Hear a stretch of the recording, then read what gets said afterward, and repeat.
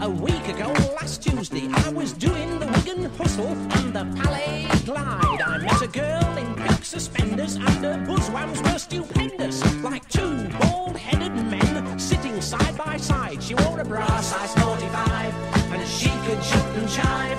And when she stopped dancing, bits of her kept wobbling about. She said, "You drive me crazy, burn some rubber on me, baby." She grabbed my little whistle and she began to shout, "Hit me with your rhythm stick, hit me, je t'adore, ich liebe dich. Hit me, hit me, hit me, hit me with your rhythm stick. I'm 6 feet tall and 5 feet thick. Hit me, hit me, hit me." Bra size 45, bra size 45. I couldn't do nothing but stand and stare. She gave me a hug like a grizzly bear. I couldn't see much, I thought I was dead. I had boobs upside my head. Boobs upside my head, boobs upside my head. Oh, what a front she had, enough for me, my brother and dad. A chest of drawers, no doubt, one with the top drawer half pulled out. Oh, what a front she got, believe me son, she got the lot right before my eyes.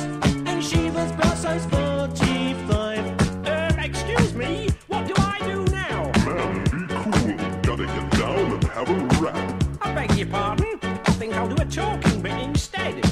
She was the big economy size, her bushwhams were gigantic, like two fat little boys wrestling under a blanket. The flickering strobes lit up the globes that thrust from her pullover.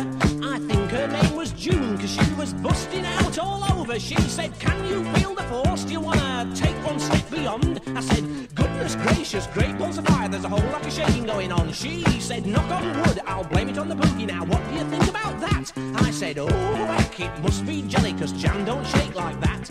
Not so much of the night fever, more like a belt with a tire lever. She was not at all pendulous, in fact she was tremendulous. Bra size 45, bra size 45, bra size 45, bra size 45. She wore a bra size 45, and when they played I Will Survive, she went crackers, and her animal desires became much keener. She said, "John, I'm only dancing, but I'd rather be romancing." She had me inside out and upside down in the back of my Cortina.